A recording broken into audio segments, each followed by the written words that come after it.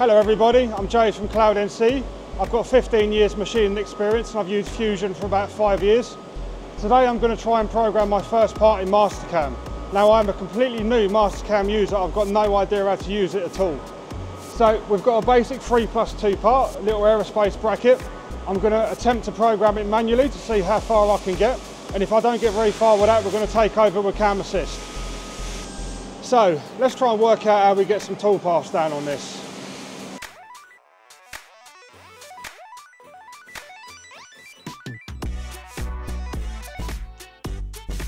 So even as an experienced CAM programmer, jumping onto a new software can be difficult. This is because the user interfaces are visually different, the parameters and features can be under different naming conventions, and generally it just takes time to familiarise yourself with it. Okay, so I'm fed up with trying to do this manually, let's just use Cam Assist.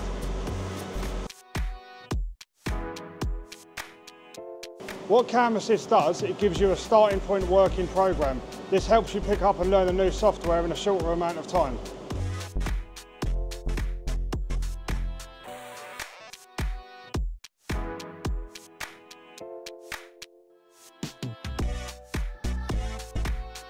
So here we go, I've got a program that's 80% of the way there.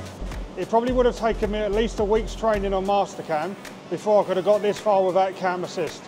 Let's now get this part onto the machine.